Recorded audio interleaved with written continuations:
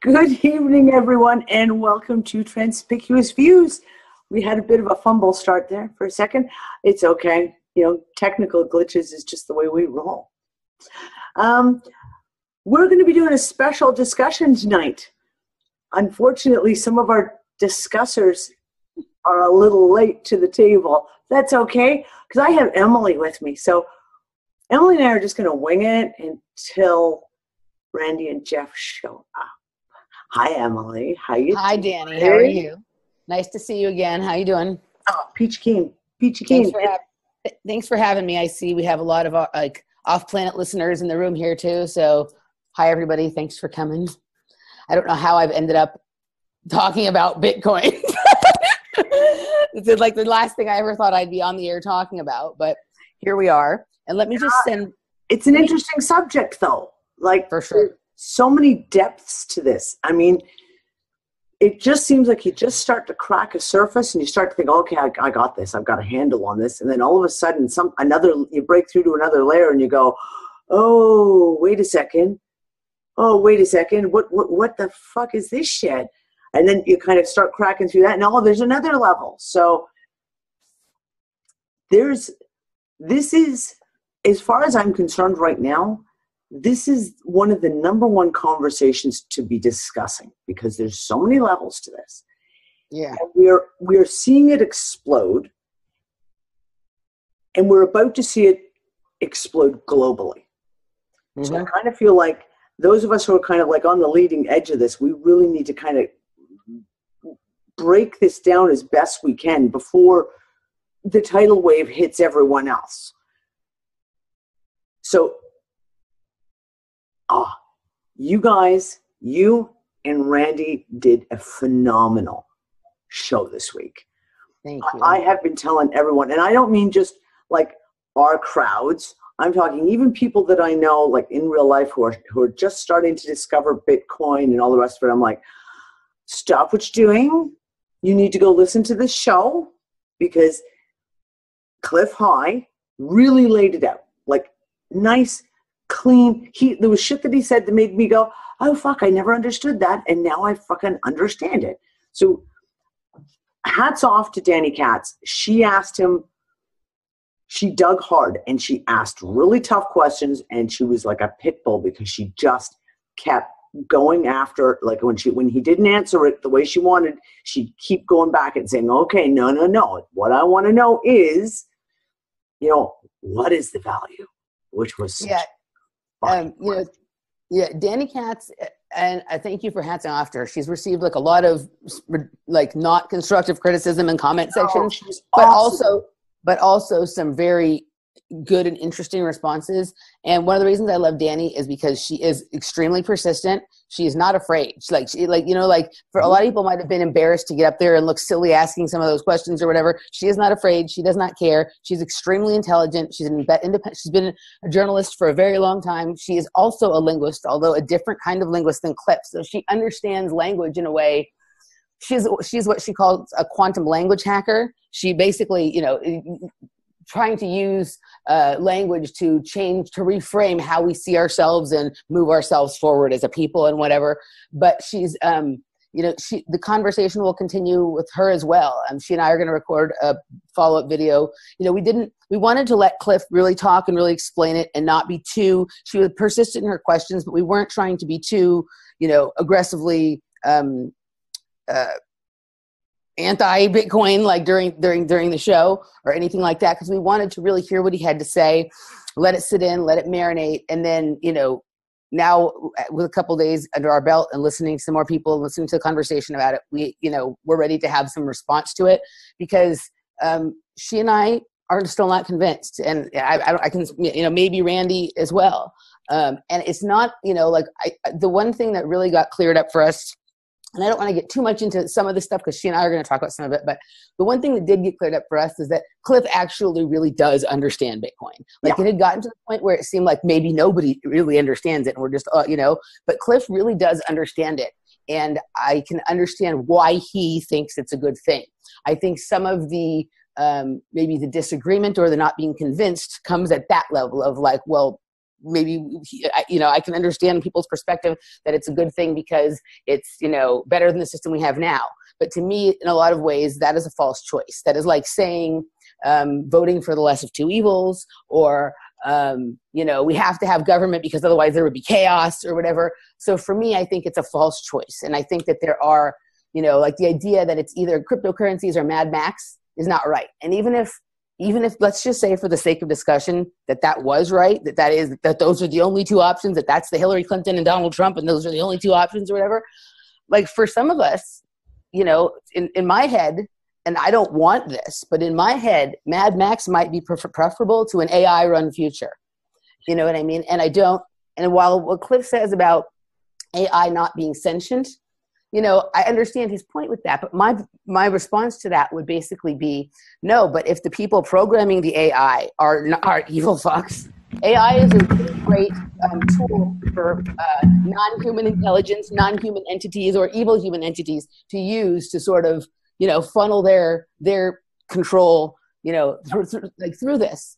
And, so to me, what is so fascinating about this conversation, and then the many levels that you spoke about, is really like there's two separate issues here. There's like a monetary issue, there's like a value issue, the monetary value issue, monetary usefulness issue, and then there's also the issue of, is this some sort of further, and Randy brought this up the other day, and I think it's a great way to put it, further energetic buy-in to a future that will be controlled by blockchain and AI. And is this, there was supposed to have been a fork in Bitcoin last week with the whole thing with Coinbase and all that kind of stuff that didn't really seem to happen.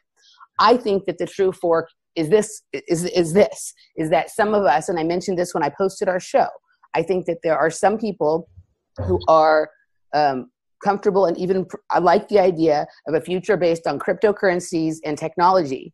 And then there's other people who would prefer to have a more organic, life-affirming, human-based sort of future that uses technology where and when and how it benefits us, but is not so reliant on it or enamored of it. You know what I mean? So I think that's kind of a fork that's happening. And it doesn't have to be that one side is right and one side is wrong, or one side is good and one side is bad. And there's many little lanes and alleys between the two main forks. And I think the communication between the different camps is important. And, if Bitcoin and cryptocurrencies really is a good thing, that will be proven over time. We don't have to make that, we don't all have to buy into this right now. You know what I mean? I think that these conversations are important to be having. And to me, it's always been kind of an intuitive no. I've done more looking into it now than I had done. This has been on my radar for a long time, and I just not into it. And, all the fever pitch lately has made me do some more research and consider a lot of things, but ultimately something inside of me holds me back and is like, I don't really want to do this. Yeah. You know what I mean? So I have to listen to that. Hi, Randy. Hi, Randy, my darling. You're muted. Yeah, I'm muted. Hey guys. I got really bad bandwidth here right now. So I don't know if that's on everybody's side or not. My internet is not very speederific itself, so yeah. Maybe Emily's like Emily and John Carl will be like the grounding points to hold our the show together, to keep that band going. So listen, backtracking. I want to go back to the interview, because here's the thing. Emily, I know that you're not a Bitcoin fan. And I know that Randy's not sold on the idea. What I loved about the interview you guys did this week with Cliff High and Dani Katz is there was a great fact finding. Mm-hmm. A lot of information was put on the table. And like I said, I think Dani is probably the first one to have ever actually kind of pushed Cliff to really answer the questions and bring it to the simplest, most clear and concise level.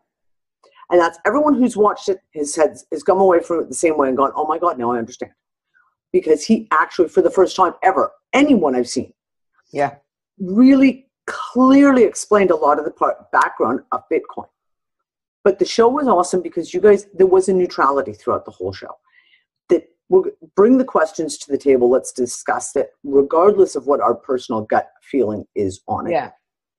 But yeah, there's a lot bigger layers to this.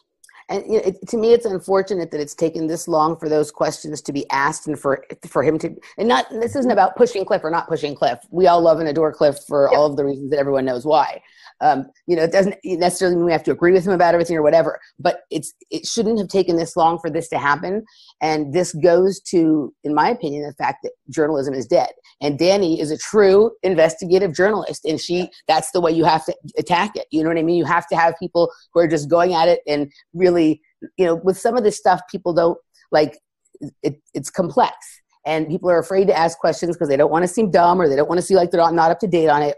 But to be quite honest, Cliff is the only person I've heard explain it in a way where I actually believe he understands it.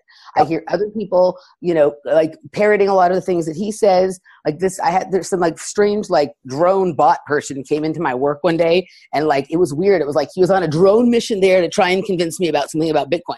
And he was talking to me, and he had like this glazed over look in his eyes, and he had no idea what he was saying. Like he did not understand the words that were coming out of his mouth. Yeah. And they use cloned words, so to speak. Totally. It was like a programmed response, and it like he was telling me how much money he made, but he couldn't. When I asked him why this whole, you know, when I asked him why is this a good thing, when I asked him any of the challenging questions that were even like only slightly as challenging as the things that Dani was asking Cliff, he just looked at me like I had, you know, suggested he stop showering or something. Like, you know what I mean? Like what? You know, like, and I don't think he blinked the whole time he was talking to me. I'm like, literally, like, it feels almost like the blockchain just programmed him to come into my restaurant and try and convince me of something that it knows I'm not buying into. You know what I mean? I ain't going to say you're wrong. I ain't going to say you're wrong, because I've had enough experiences listening myself on this kind of shit that you go, where's that camera? Where's the candid camera? Because I swear someone's filming this shit. Yeah. Okay, so you brought up the AI. Because that's an aspect of this. Regardless of whether Quinn Michaels is right or wrong. Regardless of the AI built the blockchain, it built Bitcoin, or it didn't. Regardless. The AI is one of the big questions. Mm-hmm. Now, the first thing I would like to do is I'd like to just sit here for this conversation. I'd like to set up, because words fuck us over every time and misinterpret, you know, everyone has their own definitions of words. Well, I think Jeff is here, just by the way. I just saw him pop in on the conversation. Did Jeff just pop in? There's Jeff. He didn't get your message earlier, Dani. I didn't. Yeah. It's So okay. sorry. Bye. Hi, Jeff. I'm going to take all the blame on this, guys. This is all my fault. This whole, because of daylight savings time, I thought I was still 5 hours ahead of Eastern. So I gave everyone a 1 hour off time, and like all the way through. And it wasn't until literally Emily called me on it. Went, wait. And I was like, oh, shit balls. Okay. So it's all my fault. I screwed up all the time. Hi, Jeff. How you doing? Hi, Jeff. Hi, Jeff. Hi, Randy. Hi, Em. Hi, Jeff. Jeff, it's nice to finally meet you. You and I have been sort of communicating in the background for a long time. And I appreciate the interaction with you and some of the tips you've given me in the past. And so it's nice to finally talk to you. Yes, pleasure. Pleasure's mine. So we've been talking about the fantastic interview with Randy and Emily and Dani Katz and Cliff High this week, which was blown out of the water, phenomenal. The thing about the AI, so I want to get back to this and say I would like to put some definitions in here, because I would like to. There is artificial intelligence, and by artificial intelligence, my interpretation is a programmed intelligence that is born of a computer system that is programmed by a person. It runs on its programs, and it may pass the Turing test, but it's not conscious. it doesn't have an aspect of consciousness to it. That's what I call artificial intelligence. On the flip side of that, the other subject that I've been talking about for a couple of years is a created consciousness. Something that is born of perhaps the internet, born of a computer system, but is actually conscious, self-aware, and not controlled, not programmed. It is something that is born of its own self-awareness. So I just want to put that out there as like two separate things so we can kind of keep some of this conversation on track. So the AI question, like I said, whether Quinn Michaels is right or wrong, it didn't. Bitcoin, it didn't. I think those were great separations, and I think the other things we have to, this is another thing I got, like, was a huge walk away I walked away with this big time from the interview with Cliff, is because we all are involved in a lot of different information and a lot of different levels of information, we have to be really clear to like make sure we understand the differences and the separations also between AI, nanotechnology, transhumanism, because those of us in the mind control and geoengineering and all this kind of stuff conversation, we understand that those things all have a play in together. That doesn't mean that they're the same thing. They serve each other, they interact, they complement each other, but we have to be particularly for this Bitcoin conversation, we have to understand that like the people who are looking at this from a technical standpoint aren't going to necessarily take into consideration our concerns about the other aspects that we consider to be related to or part of artificial intelligence. No, I completely 100% agree. And thank you. So unlike everybody else, Cliff High is kind of unique because he also has this metaphysical side to him. Randy, I just have to tell you this real fast. Something funny is going on with your microphone where you don't sound like your normal voice. You sound like you're like a Disney cartoon character. It sounds really I didn't even know it was Randy talking. For a second, I thought it was someone cutting in. It doesn't sound like Randy. Okay, let me. It sounds like you just sucked a bunch of helium. It sounds like you've sucked helium and came on as a munchkin or something. All right. Okay, Randy's going to axe out for just a quick second and try and come back and not be on helium. That was really weird. This is the thing, the question of the AIs, because this is a question, we've been fielding this now, all of us, independently, for a couple of years. We've had big discussion. We've looked at so many aspects. We've looked at CERN and we've looked at quantum computers. We've looked at DARPA. And when you talk about the transhumanist shit, you have to look at what's already, we know that's already available through DARPA. They've made the announcements, right? And that's when Cliff made his thing about he does not believe that AI exists. One of the statements he made, and he said, was because if any programmer was ever to come up with AI, they'd be screaming it from the mountaintops and waiting for their Nobel Prize. And I just, okay, but to be clear, conscious AI. Yeah, Jeff's right.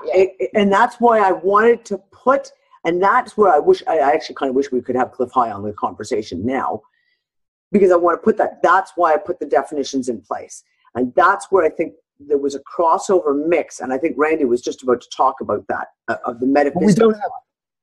Oh, yeah, you sound normal. Go ahead. Can you hear me now? Yes. Okay, good. Well, at least I sound normal.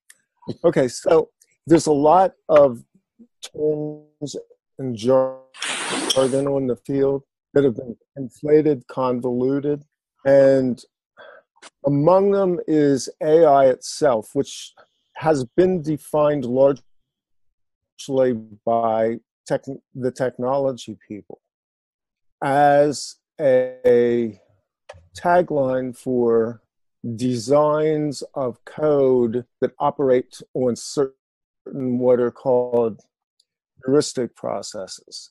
In other words, they computationally do learn as they go along. They're linear processes as such, so they're not like the human thought process. The word AI is there for a reason. This is an artificial process. Process does not produce sentience, nor can it achieve consciousness within itself. But what it can do, and what we've been warned years by people inside the technology field, science fiction writers, futurists, out Toffler, Zbigniew Brzezinski has written on this, is that there is a tipping point for technology where it simulates an intelligence enough because of computational. In other words, one issue that I have with Bitcoin isn't Bitcoin itself. It is the system that is erecting around not only just the mining of Bitcoin, but the maintenance of a Bitcoin network, which is inherently heavy on energy usage and also is creating a field, an energetic field that's very real. It's using real world resources that actually are mined to produce a synthesis of something that we call money. So there's a couple things at play here. So I define them within kind of bracketing those terms. Randy, you're really, I don't know for everyone else, but you're really breaking up badly. Yeah. Maybe you want to turn your camera off. It might. I may act. Is my volume that bad? No, your No, your volume's volume okay. is fine, You're but you're actually breaking cutting out. Like, your last. Well, that's what was happening. Maybe only got 2/3 of what you said. Let's carry on.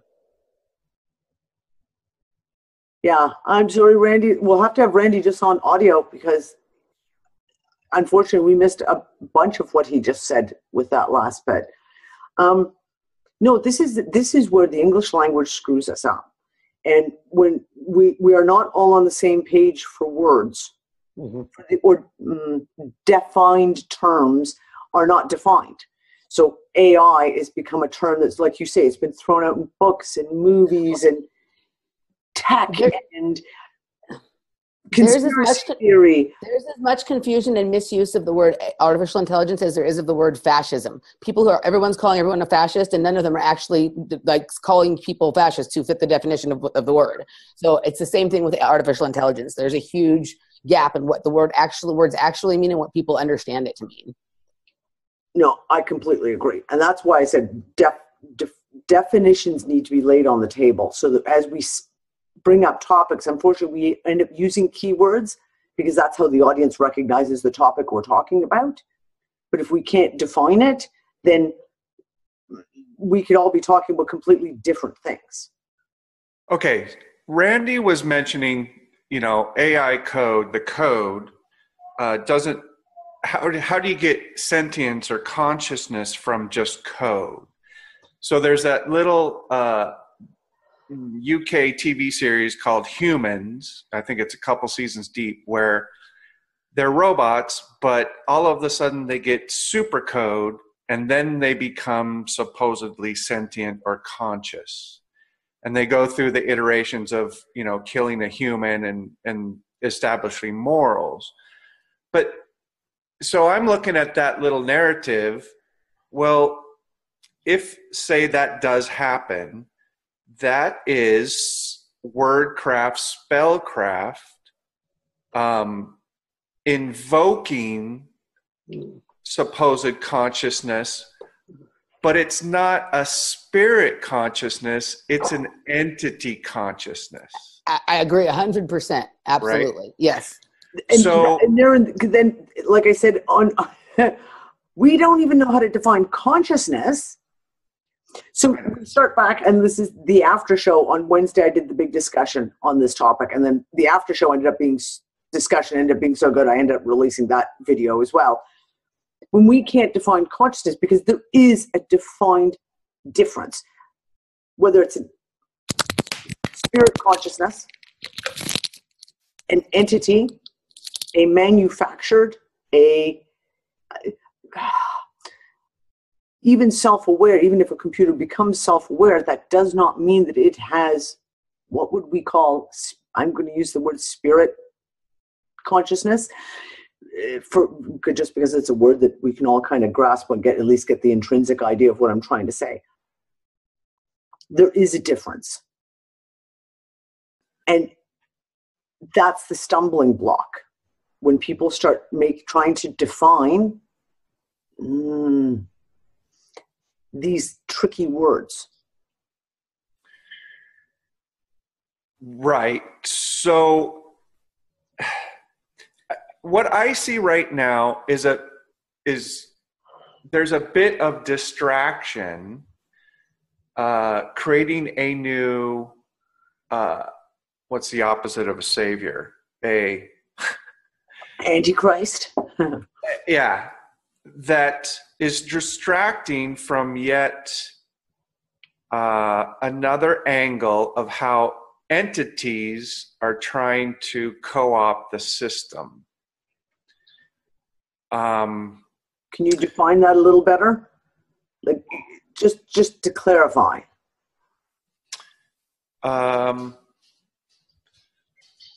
You know, the whole meme of AI's smarter than us, will never outthink it.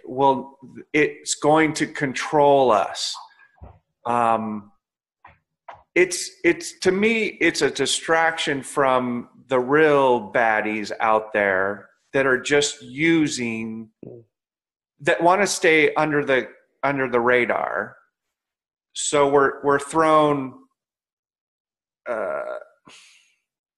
you know, the new age has a bunch of baddies or goodies, depending on your perspective. The you know, blue alien chicken cult or whatever, but it's always a distraction from the underlying. Randy, you did a really good with the 5 series with Dr. Ashmere or Asher. Shamil Asher. Yeah. Yeah. By the way, am I being heard better now? Yeah. Yes. Yeah. Way better. So when Quinn comes out with this narrative, yes, I got triggered for 3 hours and settled down and went, wait a minute. I know Quinn to be a Wikipedia research guy. He sits there for hours, calls up Wikipedia, which is a data source that is co-opted beyond belief. It's the official reality that they want to present, and he's putting pieces together. That's not to say his data is invalid, but I went through my trigger phase and went, wait a minute, is this a fact based on a pyramid that doesn't have a solid base? And so I checked myself and went, wait a minute, I got to sift through that. But then I wanted to see the bigger picture of why this distraction was even presented. And it's like we're getting close to something and we're thrown yet another distraction in this awareness truther club we're in. It just seems like every 6 months there's another distraction. Sure. So I was starting to chew on that, as well as why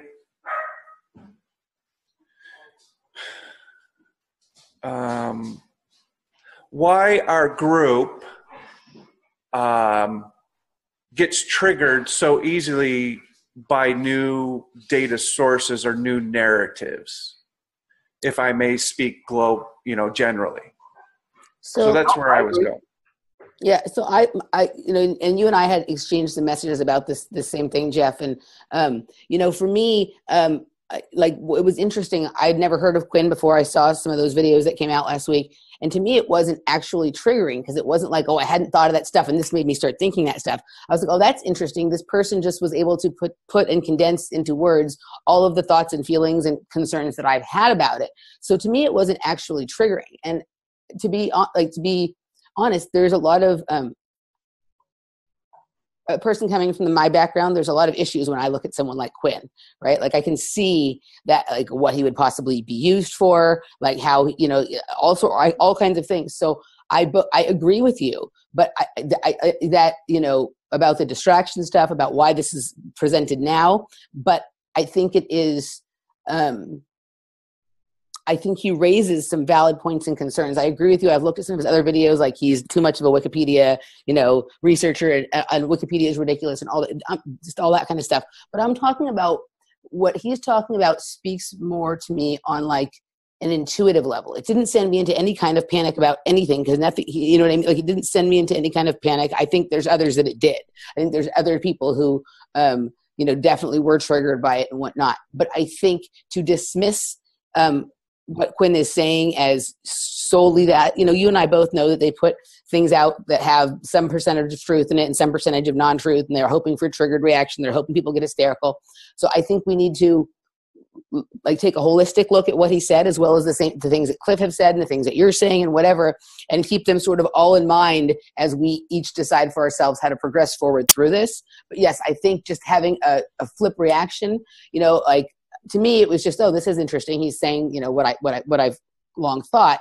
But I agree with you. Like, the fever pitch that it got to, and the fact that there was then like 10, 15, 20 more videos made on the same topic about the same thing within 37 seconds of it, when nobody had even had a chance to sort of digest it, is a sign that we are, to a large extent, a very reactive group of people, and things are definitely put into our. I don't think I'll be very honest. I don't think we're being reactive.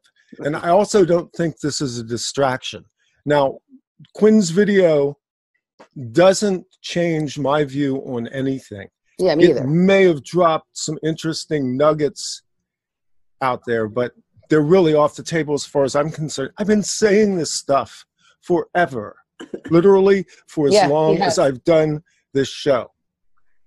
Yeah. And I do think that any system that presumes that it is going to become the major arbiter of human values, which is what a currency system is, needs to be scrutinized with a very high level of putting things to the test. And part of that test isn't just the mechanisms of the systems, but the psychology behind it. Yes. And that's the thing. So this, with the Quinn Michael stuff, it was the same with me. I wasn't triggered. I didn't have a panic moment. I just sat there and went, going, okay, that's interesting. I'm going to, let me take a look at some of this. I felt that he brought some stuff to the table. I felt that he also brought a lot of stuff that was fluff. There was a lot of stuff that went in there that was personal opinion, that was his perspective that he brought to the table that isn't necessarily conclusive or factual. It's what his perspective is. But it opened up questions. And that's what I got from it, is all of a sudden I saw a lot of people sit back and go, okay, hold on. Let me just dip my toe in this water for a second and test the temperature, because there's something here. And I think that was the one thing everyone took from it, is they went, there's something here. Even if it's not 100%, there's something here that we need to discuss. What I find really interesting is the conversations have expanded so far beyond that, that I kind of, someone said to me, oh, I think this guy's just a plant. I think he's just here to distract us. I think he's just here to do this. And I said, if he did, it was a failure. Because I honestly think we the people are smart enough that we pulled out the threads that were like, okay, that one's interesting, that one and that one. So let's discuss it, and let's tie those threads together with some other threads and see where we go with this topic. Well, some of his narrative wasn't factual. Yeah. He made the attempt to tie the Kushner group directly to Bitcoin. That's not true. Yeah. There is a segment of the Kushner group run largely by Jared Kushner's brother that did an investment movement into technologies, and they funded GitHub, which is the repository for the code on which all of this runs. So that's kind of an ancillary connection, but he mischaracterized that. Yeah. The slaving of GPU cycles inside of casinos is a really interesting and novel aspect to this. But why would it just be casinos? Exactly. Okay. Now it gets more interesting, because all of a sudden you see an infrastructure that looks oddly Borg-like in the way that it is assembling itself. Now, I don't know if anybody's read the Satoshi white paper. No. The white paper is really just an overview. You would call it the kind of roadmap to the technological aspects of Bitcoin, it's not really a technical paper. Yeah. So within the Satoshi paper are a number of suppositions of if things operate a certain way, including cryptographic standards, which the cryptographic standard, the SHA, the secure hash algorithm, whatever number it is, I don't remember the number, that is a CIA cipher with the NSA. Now, we can assume that has a high level of invulnerability to brute force hacking. But the question is, what runs even inside of that code?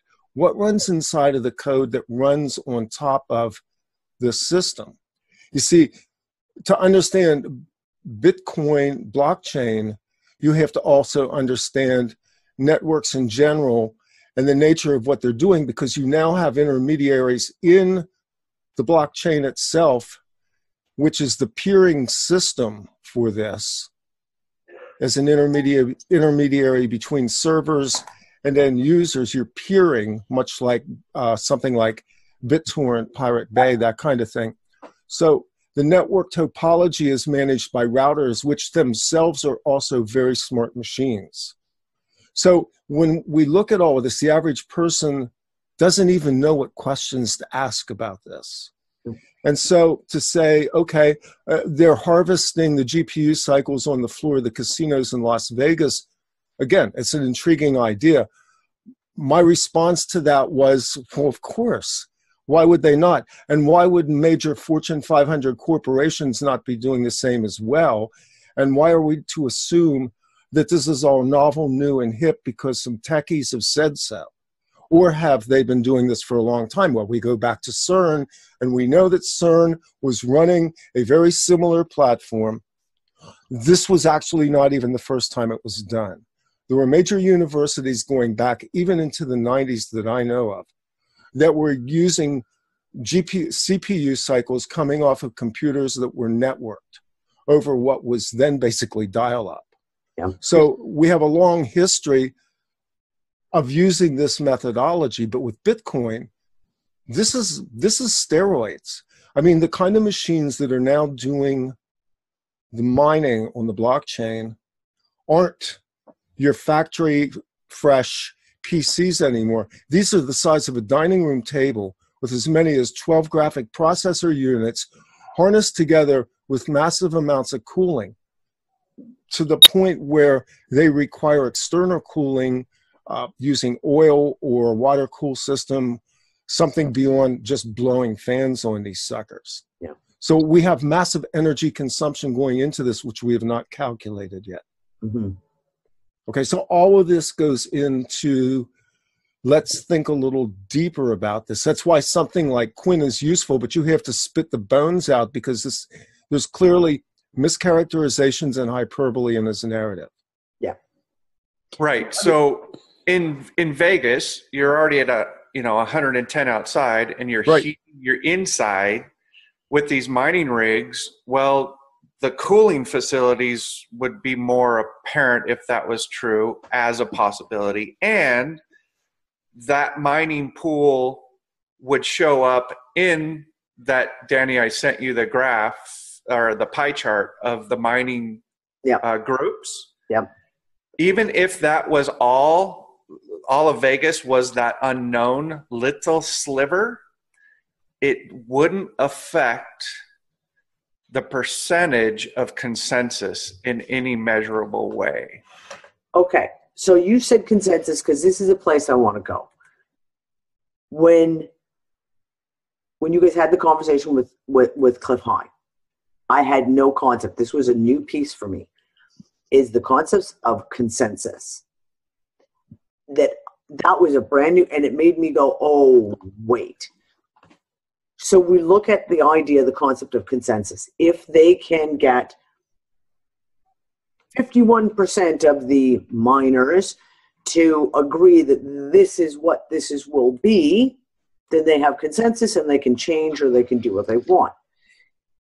The thing that came up for me is, of course, we got Saudi Arabia building these massive computational centers. And they showed some pictures, and a couple of the videos showed some of these, like you say, floor to ceiling, monolith computers that are like just massive amounts. China doing the same thing. Russia purportedly doing the same thing. I can guarantee we know they're doing that kind of shit in the States. Are they trying to create a consensus? Are they getting to a point where they're like, if we can mine enough, if we can spend, because we have to think, okay, Bitcoin's gone, increased in value by an extreme amount. It's worth, I think, is it still above 8 today? Or it's over, it's 7,000 something today. So it's 7,000 something. Yeah.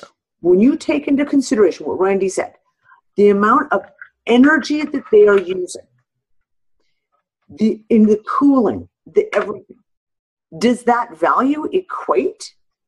Unless there is another reason to want to capture this value, to capture this mining, this Bitcoin, whatever operation, are they trying to overtake the consensus? So, okay. No, go. So I have a couple of thoughts. Like, this might seem kind of silly, but I'll go ahead and say it because I ain't afraid. Have you ever been into a casino in Las Vegas? It's fucking freezing in there, right? I know. It's freezing in casinos. You see girls in little teeny outfits, and you're like, and they always say, well, the reason they keep it cold is to keep people awake and wanting to drink more, so they'll stay gambling and stuff like that. But it's also a convenient, like the place is, it would be actually a really perfect house for computers that required a lot of cooling. And then the other, and I'm going to do my best to explain this in the way I understand it in my head. Sometimes it's hard to find the words. And Jeff, I think maybe you'll appreciate this. So I had this kind of hit that, it's really interesting. Bitcoin really started to take off and be developed and then move and become a thing about the same time CERN got turned on and rammed up and revved up. All right. And so one of the things that Quinn talks about in this video, but whether he talks about it or not, my thinking about this is kind of separate, is these locations of these things that are these circular things that are like hadron colliders in all of these areas where he thinks this is going on. Obviously, you know that CERN is the biggest one, right? And the one that they focus on attention on, right? But also they have smaller particle colliders at a lot of universities, a lot of these other places that are ganging computers. Check this out.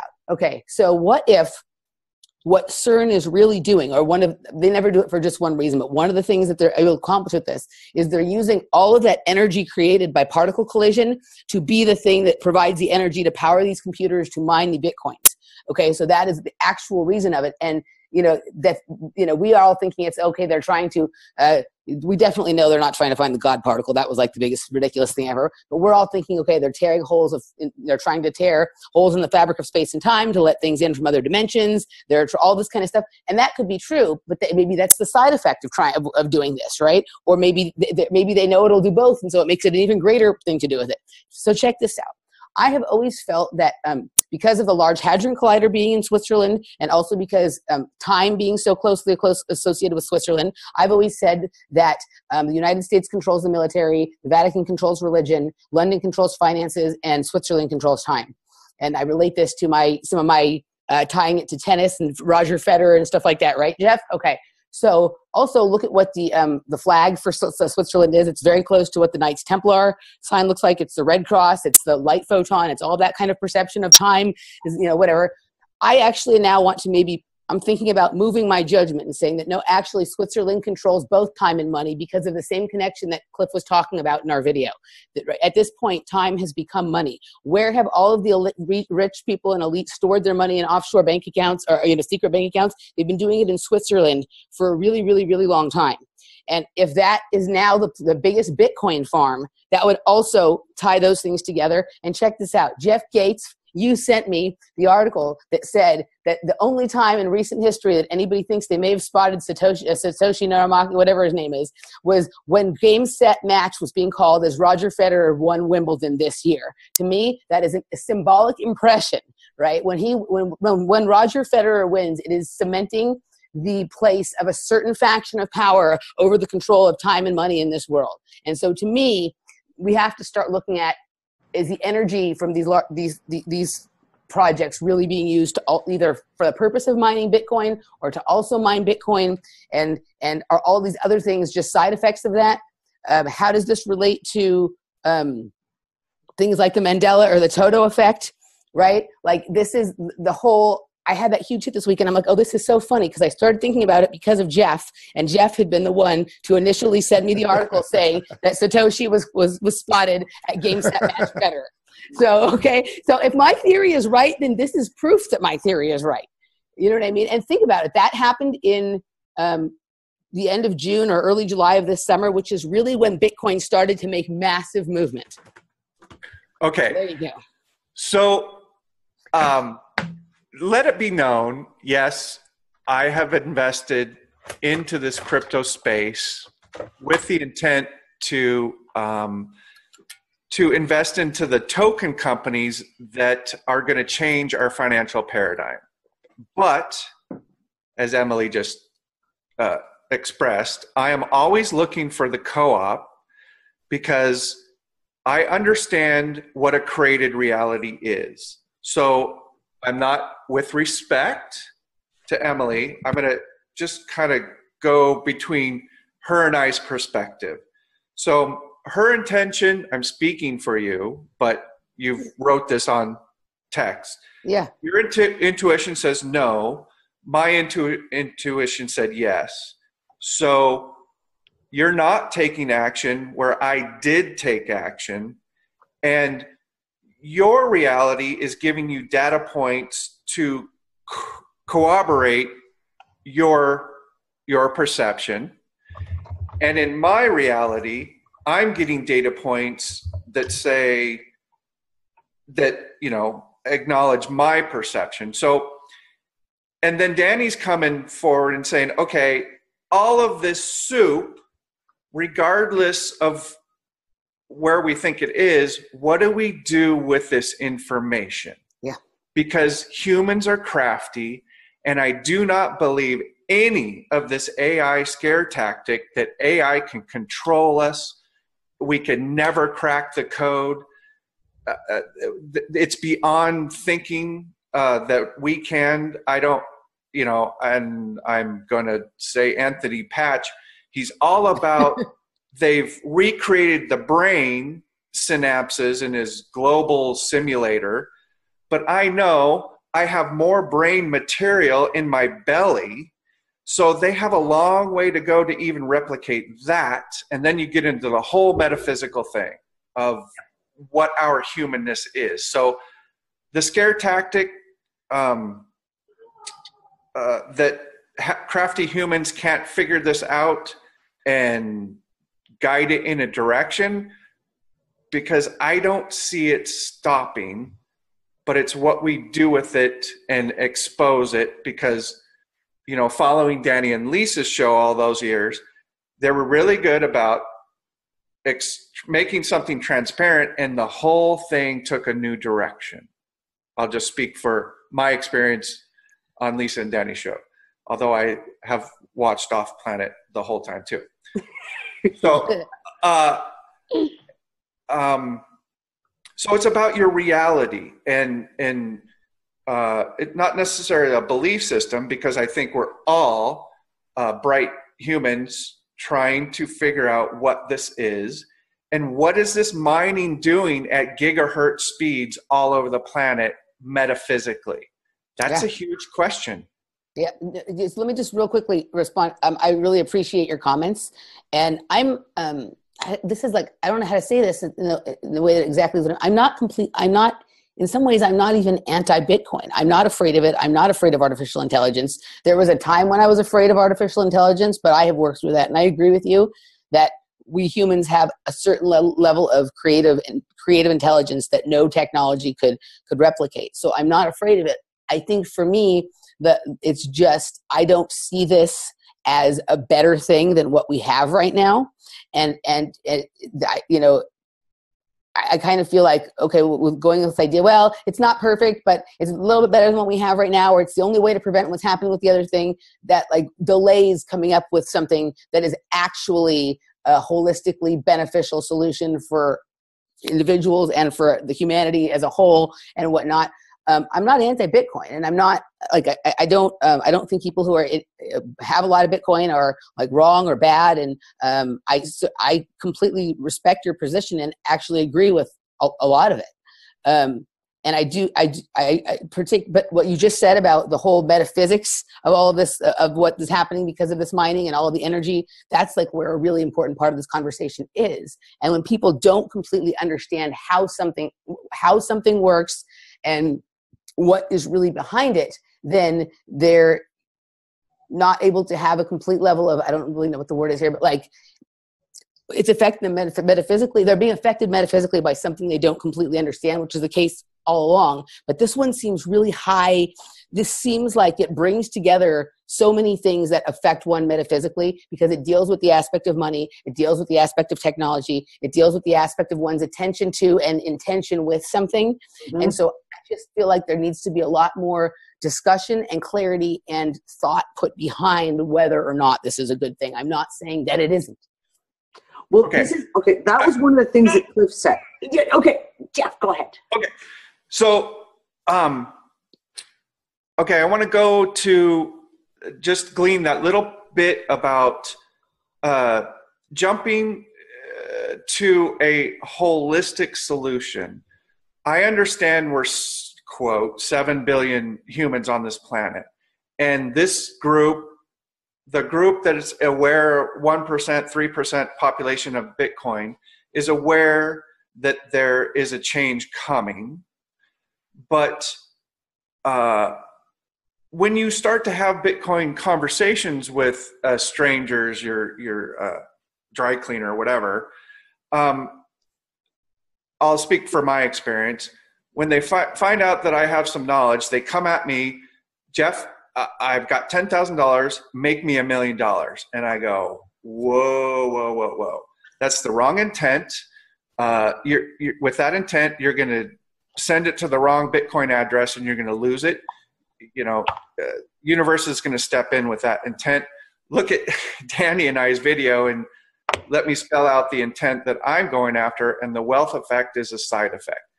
So it's an insertion point for the sleepies to become aware of the entrapment of the matrix fiat system. Mm-hmm.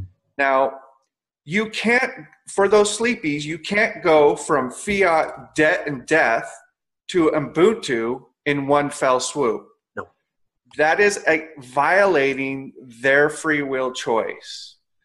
So I see Bitcoin as an insertion step to people becoming aware of the problem, becoming responsible, and then it grows to something new. I am not, this is not the end result, because we know Bitcoin can be forked, which it has many, many times. Better ideas are coming. Cliff's last little interview yesterday, the graph rail ledger, it has no network effect yet and won't even come online for another 3 to 4 years. So we already know there's going to be a stepping stone path into even better and better ways. But at least I wanted to get my saved and stored value that I worked 24 years at a company for in the matrix. I wanted to get it out of the debt and death system. I cashed out my 401k. I walked my talk. And I have a whole bunch of risk and maybe some wealth effect as a reward, but I wanted to at least get that transitionary stepping stone out of the system that is enslaving us and killing us. And I know you already know that. So, well, that's what I wanted to say, right? Cliff made some really good points in that discussion. And I brought it right back to the discussion that you and I had, Jeff, in September about the intent. Do I trust Bitcoin? Not even fucking slightly. Not even a little bit. I have zero interest in owning Bitcoin at all.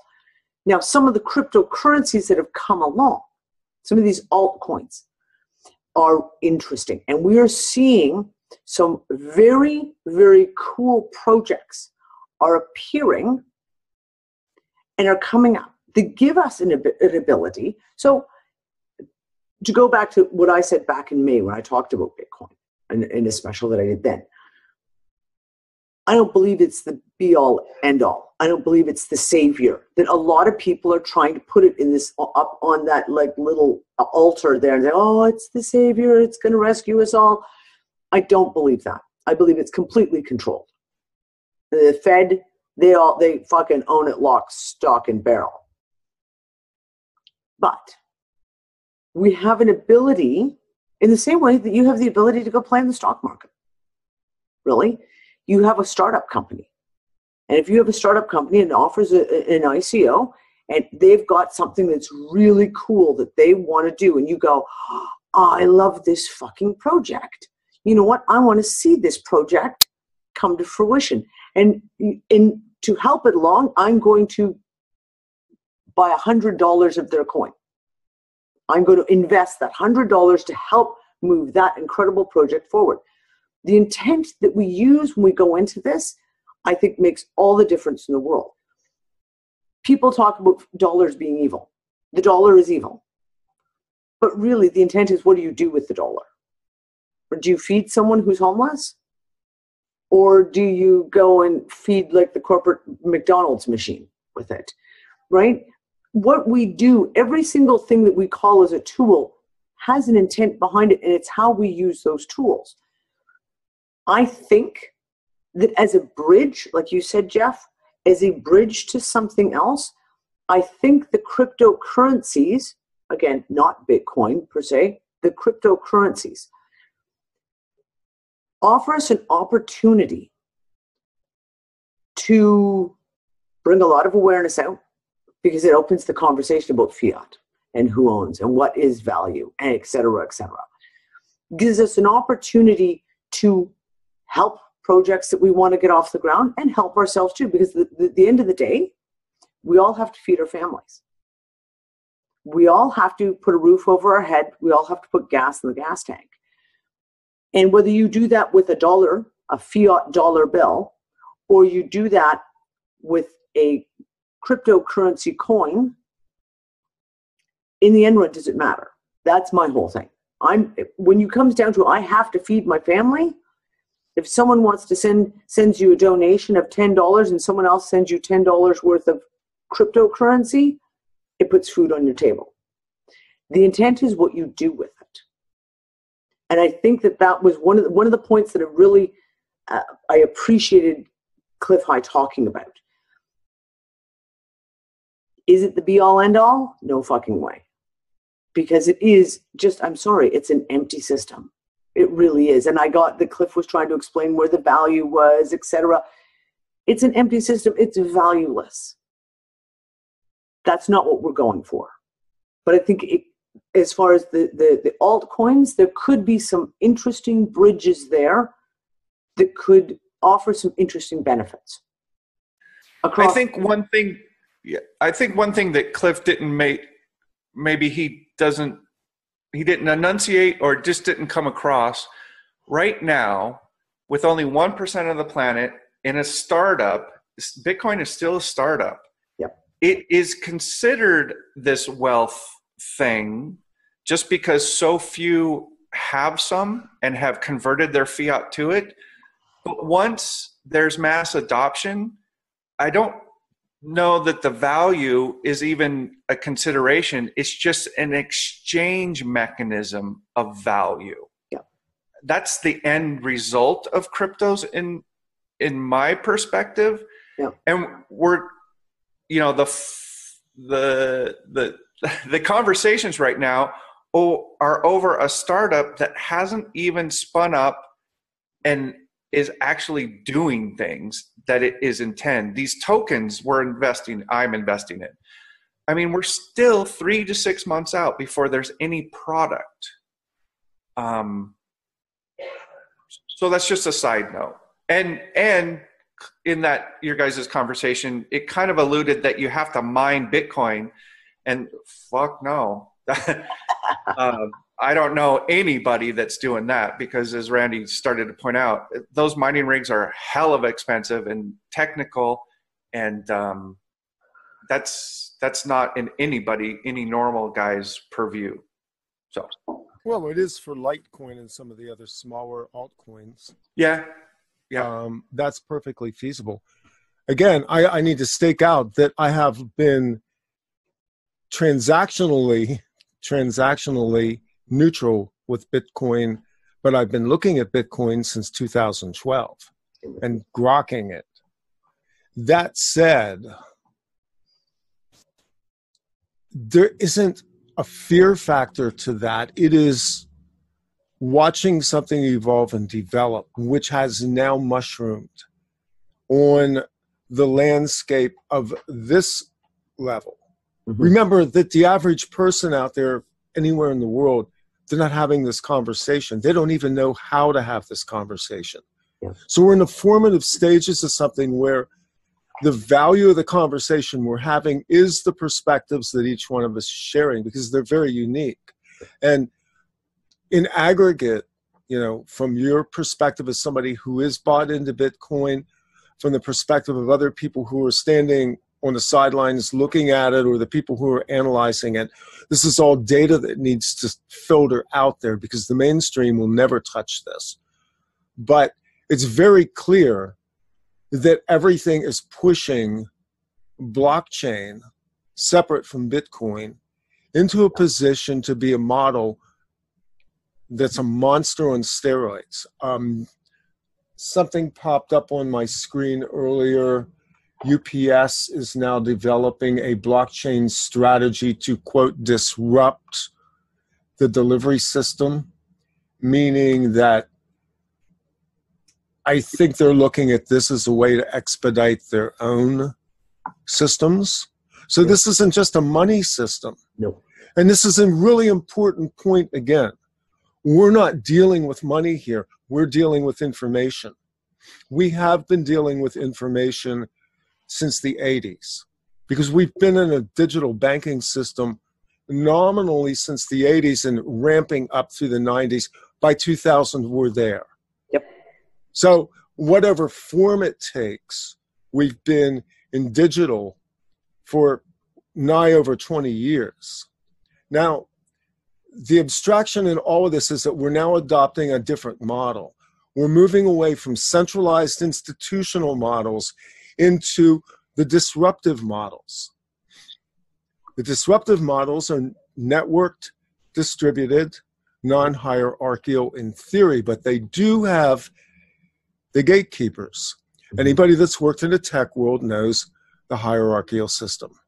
Don't fuck with the sysadmin. And that's the way it goes. Now, as Cliff defined it, and as Satoshi's white paper defines it, that 51% of the miners are the consensus. They are the ones that call the shots on the network. So you now have a technocracy that has already presented itself. I'm not saying that with fear. I've worked in IT departments. I've been around the tech field for 30 years. All I'm saying is understand you're dealing with a different model than what you had before. You're not going to deal with the banker in the cubicle anymore. You're going to argue, well, you're going to contractually negotiate with an agent, a software agent that works, and this is the part of it that tips towards AI, but it's not AI. You're dealing with something that computationally moves faster than you do, aggregates data faster than you do, has access to infinitely larger pools of knowledge, which it can recall nearly instantaneously. We will give you a credit decision in 2.5 seconds. Boom, done. So the Federal Reserve talks about the velocity of money. They haven't seen anything yet. The velocity of this system is literally a torrent. Now, we have to be prepared to deal with this reality. And come up with, for the average public, to even know the questions to ask. Because like you said, this is alien. We might as well call this alien tech, because the average public has no comprehension of this. Look, you know, I'm trying to help friends just buy, you know, PayPal on EtherDelta, and that literally takes 3 evenings to walk them through it. It is not easy yet. This is all digital fuckery until the system gets mature enough that it's all, put your finger on your bank account and move it to a token GUI thing. Now, Randy, you almost got there where people in that sense that they're going to have to get used to what is called a smart contract. You're actually writing out what you intend for a transaction to do. I want to apply for a mortgage for this house, and you have to take responsibility in that little crypto smart contract of what you intend to fulfill in the agreement. And then the other half accepts that smart contract or not. And it's black or white, because the speed that transaction is going to happen, there's no room for error. So that, in essence, makes everybody responsible for their own actions instead of paying a middleman. Randy, we can't hear you. You're not muted. Say something. I think we hear you. Okay, so. Yep. All right, so I lost my train of thought. Damn it. Smart contract. The smart contract. Why do we have to call it a smart contract? Why is everything fucking smarter than we are? Why do we have smartphones? Why do we have smart devices? Why is the thermostat on my wall in there supposedly smarter than I am? See, right away, we're assigning a less than status to the human who has to operate at normal synaptic rates. That's part of my problem with it. Yeah. Sorry, I'm not going at you personally, Jeff. I'm putting this out there as my blast to everybody who denigrates human intelligence to that level and thinks an algorithm is better. But having said that, I'll go back to one thing. You said it was black and white. That's the point. There's no negotiation with a machine. You go on to, I talk to companies all the time. Once they put you through a voicemail system, you get into a loop. You talk to somebody there. That person has a decision tree in front of them on a computer screen. They do not make decisions. The decisions are fed to them as a script with a logic laced behind it. There's no human interaction anymore. And the part of this that's even more difficult is we're not adding another abstraction layer to something that's incredibly human. And that is the transaction of values between people. A one-to-one purchase situation has an eye-to-eye contact, the sense of value of something that's being offered and something that's being purchased. And it's being purchased, albeit in an abstract system using what we call fiat currency, but that currency represents tactile energy that we function through. Now we have to learn to function through a system which no longer utilizes the idea that, I'm sorry, I can't pay $36,900 for that car, but I can drop it down to $3,200, work with me on this. And see, more and more the systems will become so autonomous that we'll no longer have that. We remove the value of every transaction relegated to the agent inside of the machine as opposed to the agents that have populated our business world for the last 200 years since the Industrial Revolution. And that's kind of what it is. There's a huge abstraction layer that's being placed here without a lot of thought. And that's the thought I want to provoke. This isn't even me railing against this looming system I see, so much as warning that we will lose something in this. The humanity. Yeah, the humanity of it. Yeah, exactly. And that, I think that, I'll speak for myself, but probably also like the conversation with Dani was that is our biggest, I think that is my biggest concern, is this over reliance on this idea that technological things are just as or more real than human things is I think the underlying disturbing issue for me. So that, Crow 777's been on this, infantile adult rant lately, and Tavistock reducing humanity into diapers. Yeah. Diapers, right? Yeah.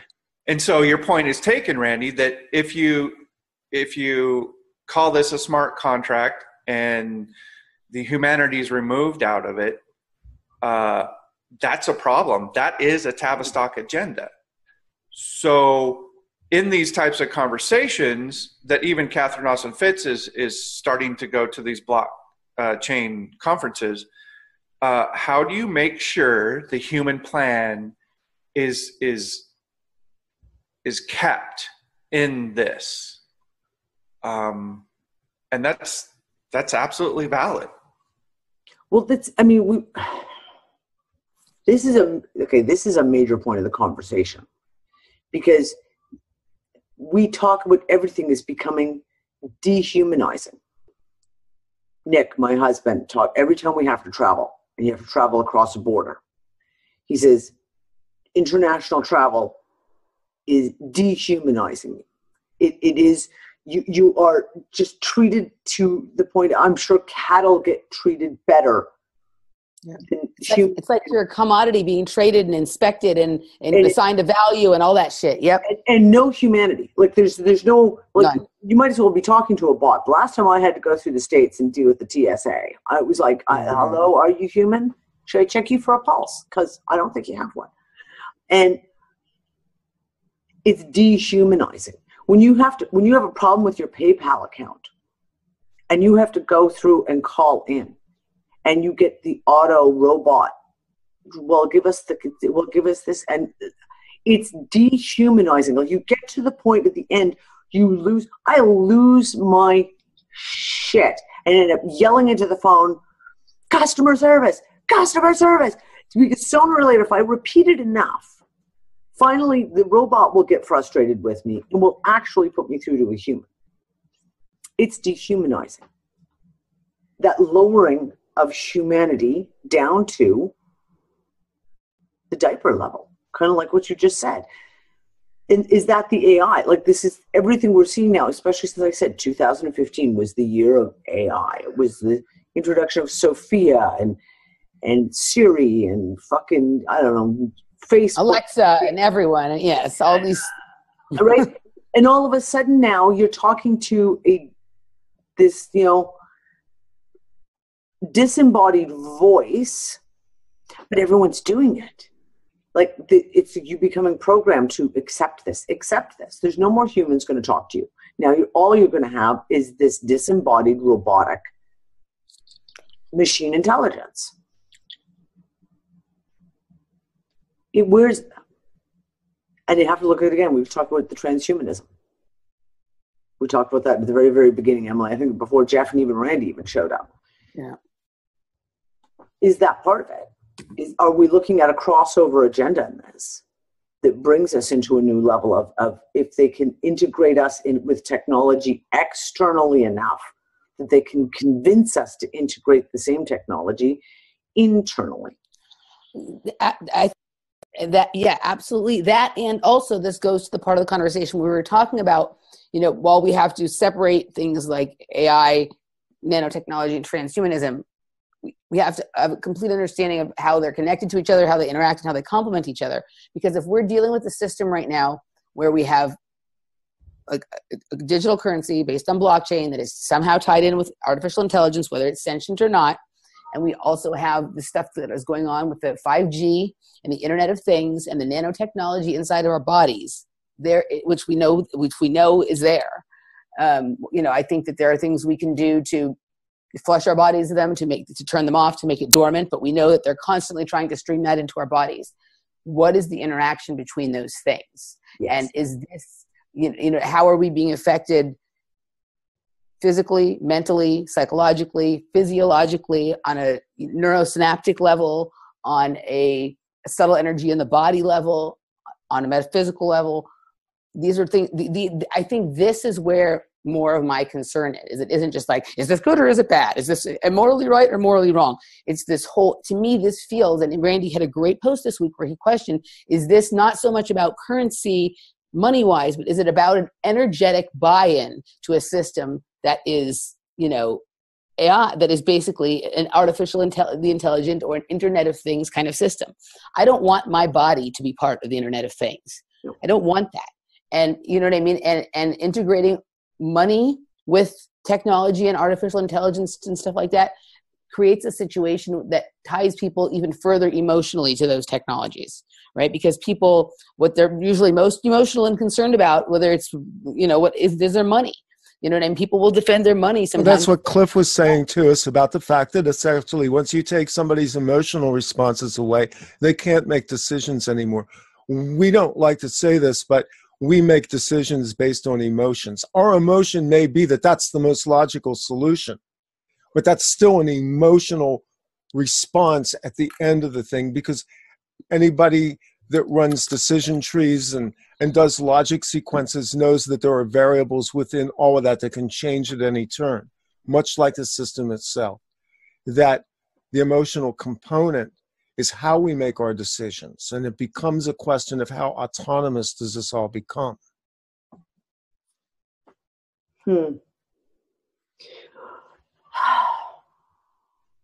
Oh, the questions.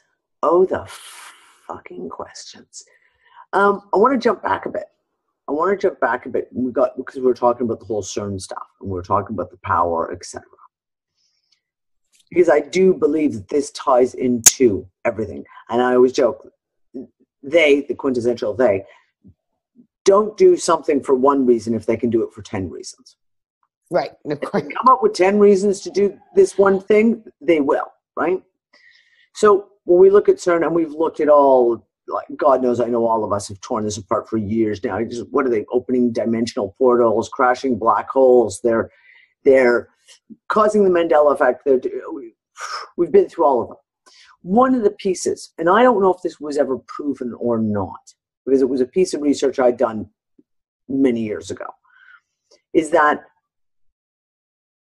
CERN was using, as the creators of the internet, was basically using backdoors into every single person's computer to crunch their numbers.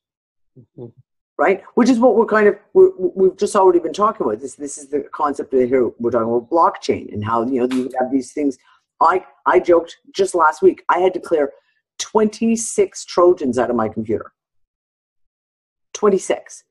And when I talked to a tech friend of mine, he was like, yeah, those were probably all bit miners. They were all probably like Bitcoin-based miner.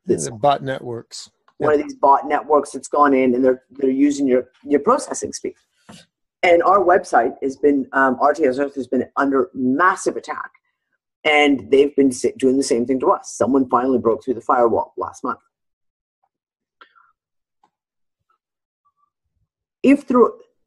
Like we said, Randy, they've already been doing this shit. How long has CERN been around? How long has the internet been around? If they've already been doing this, the network is already there. The network is already in place. Of how but the interesting thing is the network was already there. What was missing was the people. They needed us to build better, stronger. DARPANET itself, which was attached to the universities and the academic system, which is how CERN plays into this, was a very limited topology when it started out, with no real incentive to grow beyond its own requirements. But the technology was already there. It was already in place, and it was simply waiting for the next level, which was open the doors and bring them in. Because then we built the web, which is separate from the internet. I can tell you, because I was in consulting in the 90s with a company who had hardware, software products that were used to digitize massive troves of documents, government documents, financial institutions, banks, law firms, genealogy societies. There was a massive sell. I know. I mean, that was my Bitcoin then. I made a lot of money. I made a shit ton load of money in that period selling and setting up these systems and doing consulting work. So I can tell you the massive effort that went into building the World Wide Web and the information, putting the bones on the system, was an ad hoc venture that was done publicly through a public-private consortium. In other words, it was legislated, and then people were brought in, and then other people came in, and other people went, wait, we need to add this. Let's digitize this. We built the World Wide Web for them. So when you look at Facebook now, You see something that you helped build because you're part of it. They needed you to be there. And I want to put that out there, that we're building this system, either passively or actively. We are all contributing to it in some form. Yeah. And that's the component that gives it value. Hmm. I may have just made an argument for Bitcoin having said that. But that also goes to your point about it being an energetic buy-in. All of these things, all of these systems, all of these technologies, for them to become functional in the way that whoever's creating the system or the network intends them to be, it needs us to energetically buy in and start participating. You know what I mean? And sometimes we end up doing that before we even question or ask ourselves a question. Is this really a smart thing? I think there's a lot of us who recognize now that if we had understood we were helping the CIA surveil us all so well by doing what we do on Facebook, we probably would not. The stock market at one time was a private club. And well, it effectively still is. But remember that there was a day, and it wasn't that long ago, the average person was not in the stock market. I mean, all these financial models, 401ks and all these investment strategies that platform off of stocks largely came about late 1960s. They began, but really in earnest tanked up between the mid-70s to the 90s. That was when people started to talk about things like IRAs and things like that as investment vehicles. The average person had a passbook savings account. They had some investments through insurance companies and other types of investments, largely through what they purchased in their life, which was their homes and things like that. We live in a really sophisticated world now financially. So you have to historically look and see how they built this. The stock market booms and busts, by the way, and let's not forget that about the tech industry, because we're talking about the tech industry, were the cycles of people coming into the system and the transiting that took place and all the money that was made by these agents, these investment brokers and bankers and people like that, who shepherded the crowd into the big bullpen called the stock market. Mm. That's how you got the Dow into the thousands in the first place. It was never going to get there before. So again, it's an energetic buy-in that requires a mass number of participants, not all of whom are equal in terms of what they're going to yield out of a system. Okay, now here's the thing though. We talk about intent, right? So, and I love, Emily, that you brought up Facebook, because that was exactly the example I was going to use. Facebook is a crock shit. It's a harvesting tool. It is a spy network. It is, we know it. Granted, when we first got on Facebook, we may not have fully grasped all of that.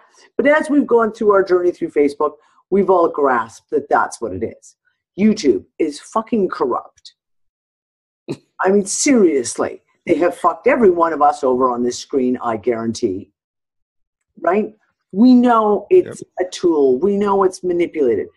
But we choose to use both those tools. That's true. We use those tools, and I think everyone here in this room and whoever's watching this video will know that at some point in time in Facebook, you put a post up, and you were able to ping someone who all of a sudden went, wait, what do you mean? What? We've used it as a tool. The only reason I've stayed on Facebook for as many years as I have is because of the fact, every time I think about the fact that, well, we can go to all these other private networks like Scene and a lot of these other ones, but then it's all the awake people together, in which case you're not reaching out to anyone new. We use Facebook as a tool to reach out to people. We use YouTube as a tool to reach out to a certain audience. The intent with what we use it. For me, I sacrificed my privacy a long time ago and knew I was sacrificing my privacy a long time ago to Facebook. And I made the informed choice to say, I'm going to make the choice to keep going this way. Because when I weigh it personally, it's better that I can use it as a platform than to walk away from it. So there's an intent there as well. And I think that's one of those things that we keep coming back into is a tool. You know, the whole thing of guns don't kill people, people kill people, right? Yeah, the fiat dollar is corrupt. It is our intent, though, in how we use those tools. And I think that is one of the big pieces to this that they don't grasp. I think it's one of the pieces that they just, and maybe that's even one of those pieces that even artificial intelligence, that thing that doesn't have sentience, that doesn't have emotional, that it can't grasp, is the intent of it. Right. So far, this conversation, I know, Dani, you like solutions. So we have questions, right? We want to know the Tavistock agenda at this crypto space, removing human interaction. I want to know where they're going and to change that. I think Roger Ver and all these guys should be held to task as these main developers.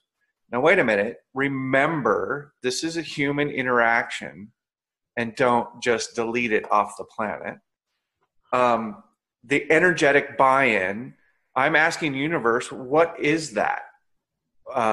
Show me where my energy is being siphoned off. Maybe you can go as far as what is the agreement of entrapment in this crypto space? Because I know it's not debt. I haven't seen terms and conditions. I haven't seen use of force. And I haven't, except for the gain of wealth, seen an enticement per se to do something inhuman yet. So I'm asking, I guess that's what I grok so far in this conversation, is those three questions. So, Jeff, I think those are great questions, and I actually, in a lot of ways, really like your point of view and your perspective on this and the questions you're asking. I guess this is where, again, this is something that maybe only would come up for someone who is aware of so many things informationally going on many different levels. But this is like where I see my concern with it. Like, I can understand the benefits of, like, okay, if you're a person, like I actually completely get from you, even though I don't know you very well, that you're not a person run by money. Like, I understand why you're doing this and your intent behind it. And so this isn't me speaking to you. And I fully trust my ability to, if I were to say, okay, I'm going to buy some Bitcoin, because I'm a person, I'm really good at saving money, but unfortunately we don't get interest in the bank. So if I were going to say, okay, I'm going to buy some Bitcoin so that I can actually do something, it's like investing your money. So I can grow my money because I want to use that money to create the kinds of conscious communities that I'm interested in, or to work on projects. So, and if this is something I've been through, like I've spent a lot of time thinking about this. Okay, I'm not a person run by money, so I may be able to do, okay, I'm going to do that. I'm going to set it over here. I'm going to let that grow. I'm going to use it for things that I passionately care about, and I'm not going to allow myself to be run by it. And that, I think, is probably really in some ways what you're doing as well. My concern comes when, and this goes to conversations we all have on our shows, conversations that I know Dani and Lisa used to deeply get into about the construct and things like that. My concern is that, people are always worried that they're going to turn off the internet. And there was a time when I was worried about that kind of thing too. Now my concern is more that what if we come to a spot where we understand that a lot of this fuckery going on in the world, a lot of like Internet of Things kind of crap and artificial intelligence and the things that are being used to hold this sort of matrix or construct in place is reliant on the internet being on. And what if we, as the awake, 1% people here who are trying to move us to a better place, at some point come to the conclusion that, at least temporarily, maybe we need to turn this shit off, right? Like I fully believe that, just as you said, intent behind technology can be used for wonderful things, but we know that a lot of the fuckers who hold the highest stakes and the highest claims in the technology and the internet and whatever are, as my friend Dani Katz would say, nefarious fuckwads, right? We know that. So, we may, in order to interrupt their plans, come to the conclusion that at least temporarily we need to do something to disrupt the technology, to turn the internet off. You have a lot of people who maybe aren't as emotionally balanced when it comes to money, or as spiritually awake when it comes to money, who might know all of the things we know, but then find themselves defending the system because they have their money wrapped up in Bitcoin. And so I guess that is in a lot of ways my greatest concern. Now, if I had Bitcoin, and I fully believe this about you, and we both came to the conclusion that in order to save ourselves, we need to turn this shit off, we would gladly turn it off and fuck over and say, but not everybody is that way. And a lot of these people that I see that are in this latest wave of people getting into Bitcoin, including the drone bot that was sent to my work to give me some sort of harassment about Bitcoin, they're not. They're run by money. Even though they might know all this other stuff, their emotional attachment to money and their misunderstanding of what value, currency, and energy actually truly are on a metaphysical level will lead them to defend a system that for every other reason they would be against. That is my main concern. And so I'm still not going to, at this point, I'm not saying I'll never do the Bitcoin thing. But for me, some of these concerns have to be addressed, talked about, and I think that's conversations like this, and I have a feeling there are going to be many more. I would love to have a conversation just with you privately, Jeff, where we can hash out some of this, because I feel like, just energetically, I feel like we're on a similar level with some of these kinds of things, even though we are handling it differently. These are really important conversations. Maybe the solution to this is that, we have communities that we have some communities that participate in Bitcoin and some that don't. And then there's a exchange of value between those for, I don't know. Like, I don't know what the solution is. I'm open to considering all things. But my main concern is that so many people haven't really come to terms with their relationship with money. Absolutely agree. And I think those drone bots, as you say, I think they will lose their money because even since Dani and I did our show, I have some really brilliant unfuckers that are approaching me with all the Bitcoin Ponzi scheme tokens. And like BitConnect and BitPetite and all the scams that if you give this company one Bitcoin, they will increase your portfolio 1% a day. And I don't know if Cliff addressed that on your show, but if you just do compound interest, a person with said 10 Bitcoins will have $1 billion in 5 years. It's a Ponzi scheme.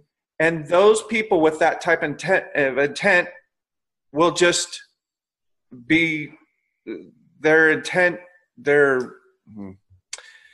I think the universe kind of steps in and will teach them the lesson that they need to learn until they understand the value, because we of course have a collective majority that doesn't even understand the money system. And in this change of cryptos that seems to be manifesting, they're gonna learn responsibility for their actions in that transport system. Is my view of it. That said, there's so many ways you can copy Bitcoin in that it never has a value of even a penny. In, like, I live in Ashland, Oregon. It could be Ashland coin. It never holds a value. It's just a marker of a exchange of value. So you can do all sorts of different things without attaching this money to it. Have you heard of mountain hours? Mm-mm.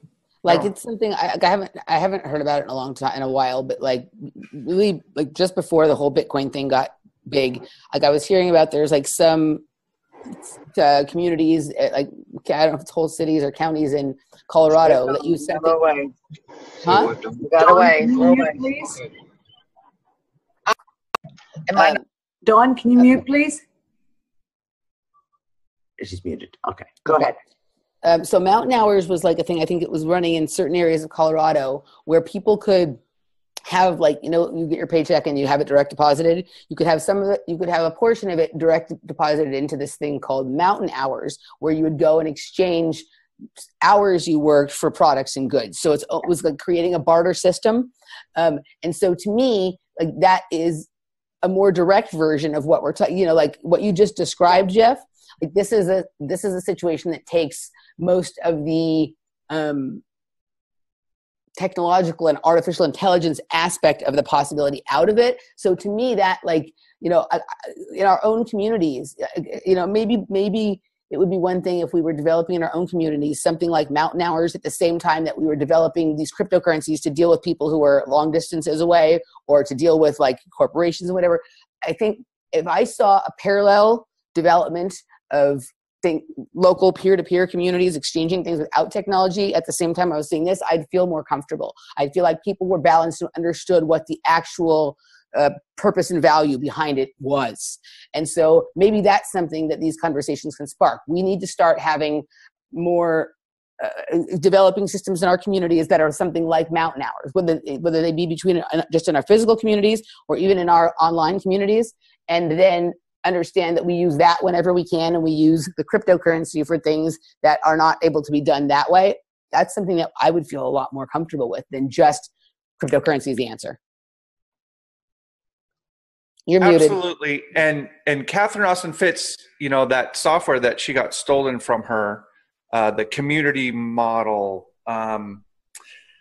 it really, it showed you your community and the inputs and outputs of it. And if you expanded that, you saw that there's $21 trillion missing from the US budget.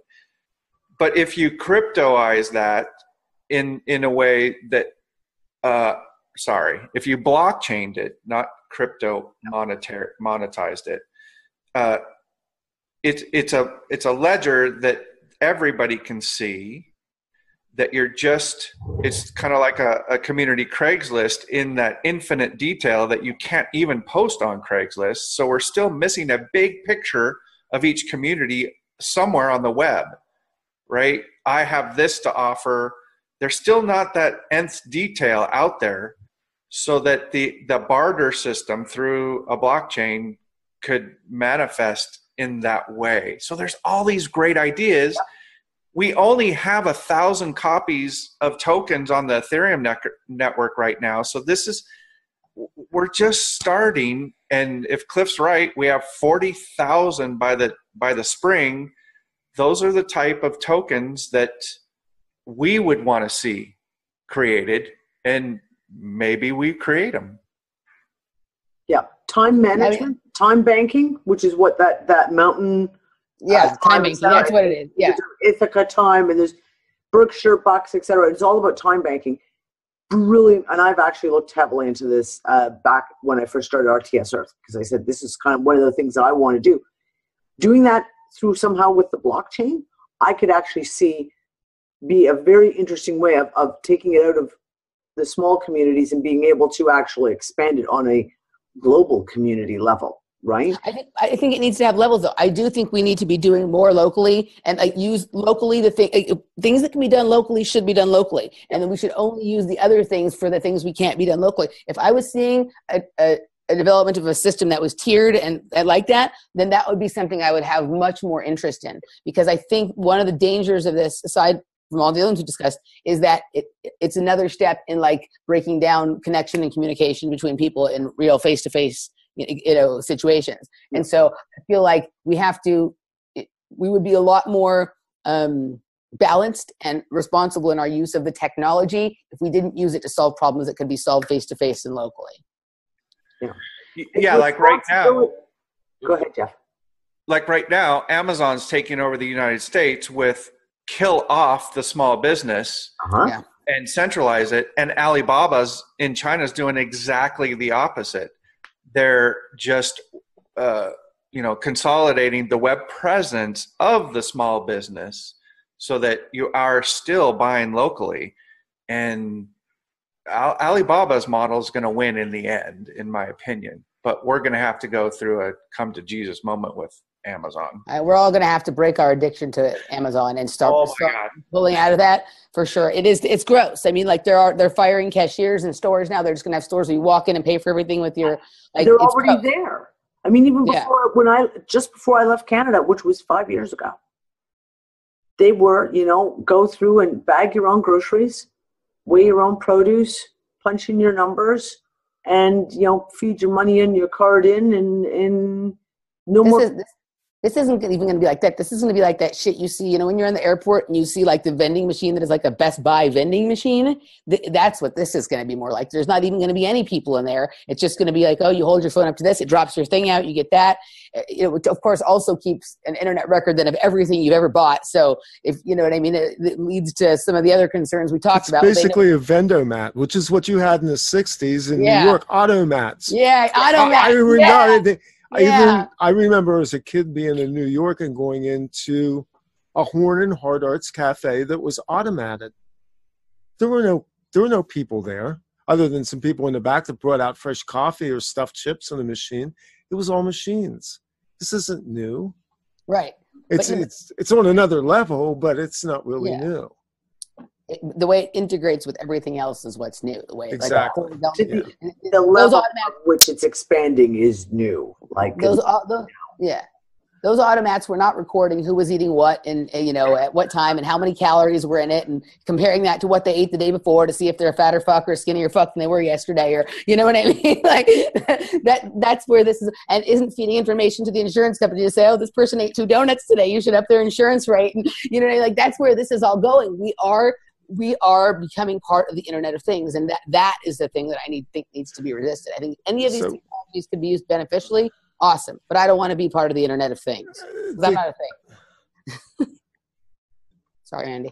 The equations here have to do with, again, are we looking at a system, or are we trying to build a system based on one model that right now is very explosive? In other words, once we cede to that system, is that the system that we have, and do we build on it, or do we have alternatives? I don't think the current infrastructure of the blockchain system is sustainable energy-wise. You're talking about gigawatts, gigahertz of electrical power being used to mine coins. That's not going to go away even once they finish mining the coins, because you still have to verify the blockchain continuously. Yeah. You need a network to do that. So from an energy standpoint, is this sustainable? And then let's flip this around. If you wanted to revolutionize the world really, and you wanted to use this kind of system, we're running on a carbon model. We're using petrofuels, coal, and God forbid, nuclear. And none of this has anybody say, you know, it would be really nice if we had free energy cold fusion so that we could run these things without the overhead of the carbon footprint. And I'm not using that in the globalist sense. I'm using it in the sense that, yes, we are consuming resources. We're consuming enormous resources to build this. Whereas if, quote, they have their imprimatur on a system, one of the marks is what's absent from the system. And what's absent from the system is the technology that I know has been out there and viable as a commercial product since late 2011, depending on whose patents you look at, to give us free, renewable energy that would then let us run this type of system without the consequences of the carbon overhead. Well, when we talk about the responsibility, right, we keep coming back to the responsibility of knowledge, of knowing what you need to know to be able to make responsible decisions. So in knowing that, so for example, the whole thing, that one aspect of blockchain, Bitcoin, the power usage, I guarantee that the vast majority of people you ask who do know blockchain, who do know Bitcoin, who at least have a basic understanding of it, if you ask them about that aspect, I bet you they know nothing about it. So here's a piece. It's a piece of this that is an unknown. Like, it wasn't until I saw the Quinn Michaels videos that I actually said, holy shit, I never thought of it that way. So we're talking massive amounts of usages of energy. With all these governments going towards cryptocurrencies, with all these governments, like Saudi Arabia and their freaking ginormous computer banks, and China's doing the same thing. We know Russia's doing the same thing. is there going to be a push? Because here you go, there's fucking Paris Accords. We're going to lower our CO2 levels, and it's going to cost us $67 billion to do that, but we'll do that. Is there a push somewhere in there that is going to be an opening for that alternative energy systems? Well, Is there a point when we're going to see that explode, where all of a sudden we're going to say, yeah, listen, you guys and your fucking CO2 and your fucking carbon footprints, what about this fucking system you're running over here that sucks up this many gigawatts a minute while you mine cryptocurrency or whatever it is that you're doing? The other part of this, and I think I brought this up in the conversation with Cliff, is we know that a lot of the same people that are hiding free energy technologies from us are probably the same people that have these gangs of computers. So my question is are they actually are they part of the reason that they're secreting these technologies away from us is because they're using them right now to gain the advantage in what they know is going to be the new financial system. So well, who has the greatest amount of computing power, and who, by the way, has the greatest incentive to run black budget projects through a back end that's fully encrypted end to end? Well, you might want to look at the National Supercomputing Project. You might want to look at DARPA. You might want to look at the military, which is the largest buyer of computing platforms on the planet. And you might want to ask yourself if maybe, just maybe, they're not a little invested in this somewhere ancillary. Maybe not on the front end, but at the back end as an engineering structure. I mean, I'm willing to be uber paranoid on this for the safety and sake of saying we need to look at this again. Agreed. I was paranoid too. That's why that mining pool pie chart shows you where the big mining pools are. And if you delve into that, can you pull that up? They're in China. I'm trying to see if I can find it. Give me a second. It'd be nice if we get a screenshot of that. For that. I haven't seen that. Which uses what's dams? Hydropower? Yeah. Hydroelectric. Yeah. Which I've seen articles that it's so infantile as far as the cost per megawatt on that. And that's what's running those big mining rigs over there, as well as geothermal in New Zealand.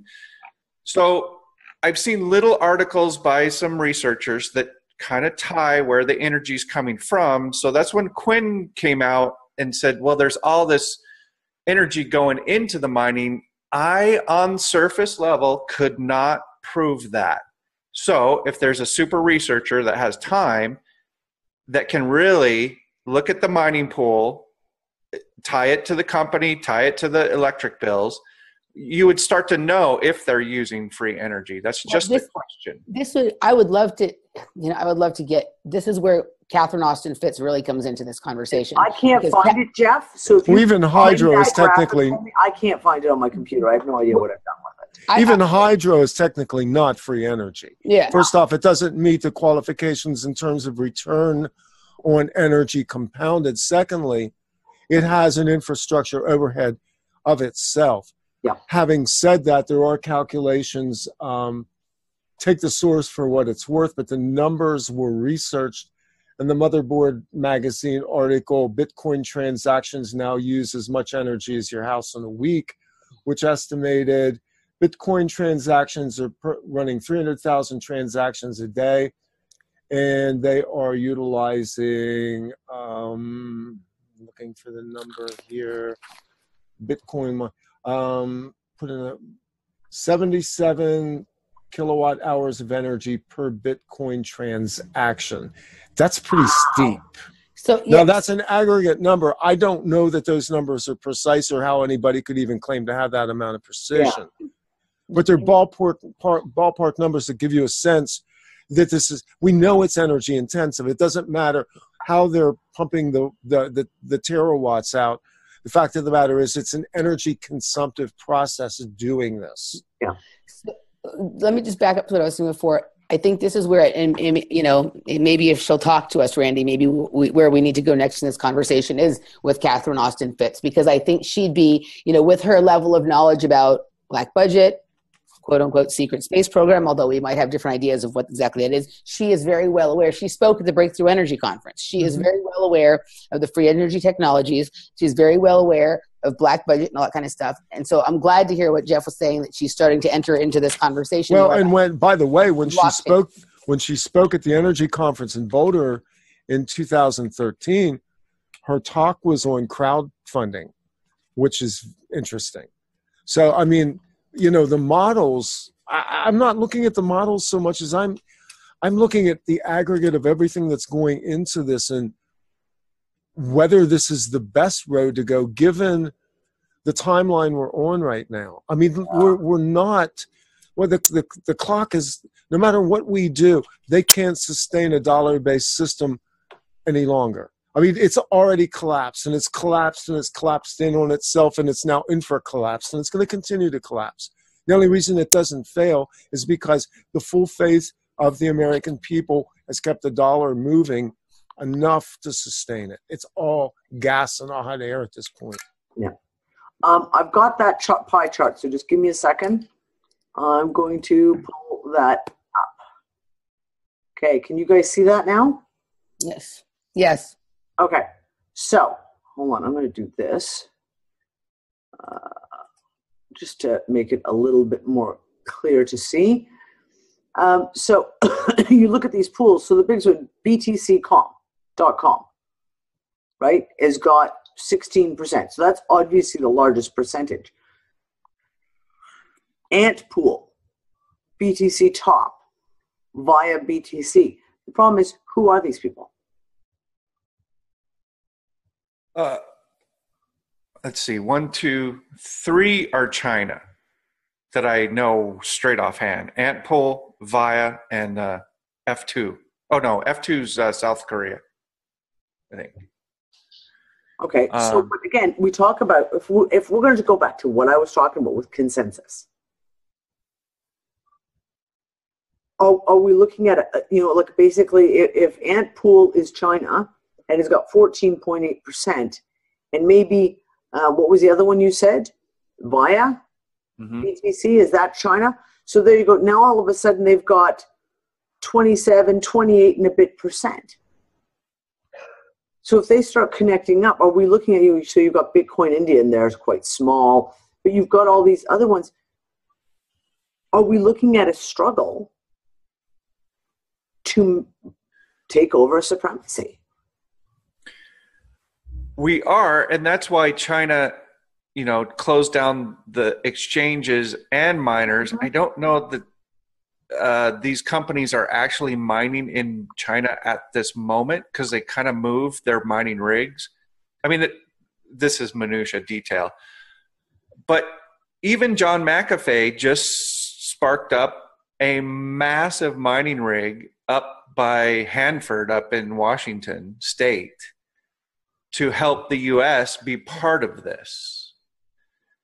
And we hear Venezuela and Brazil, they're all starting to spark up rigs. Okay, so I have to call this one. You say to spark up, he's doing this in the, you know, to help the U.S. be part of this.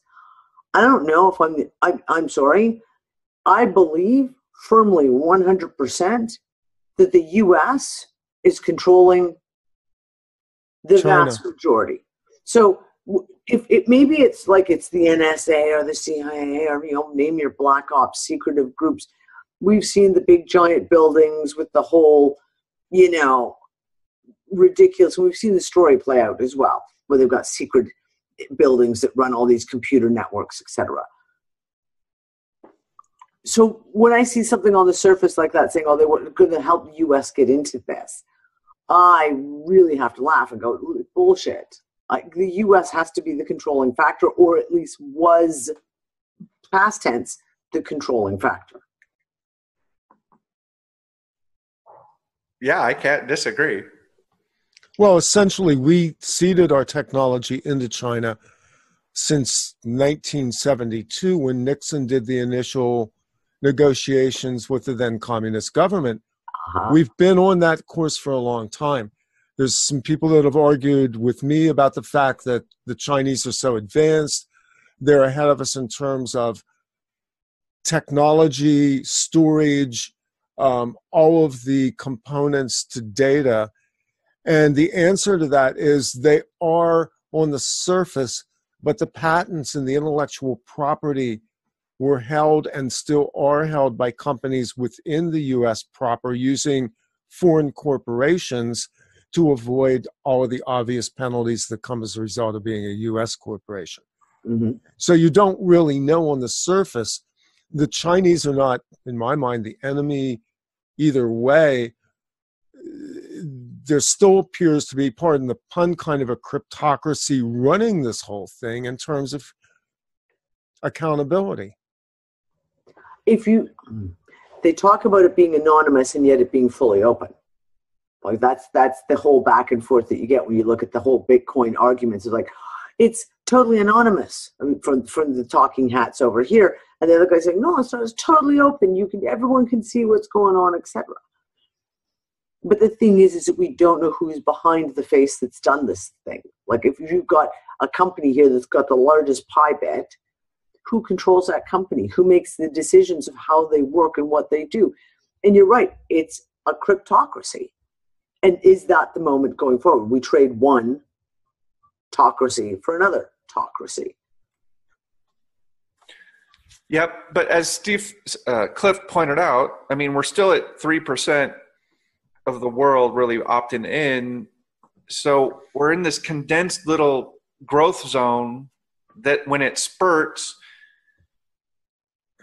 everything gets distributed.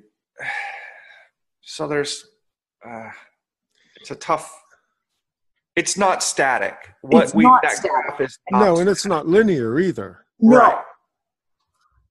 It's not static. It ain't linear. It has a little bit of loopishness to it, though. Let me tell you. You watch the loops play through and you go, really?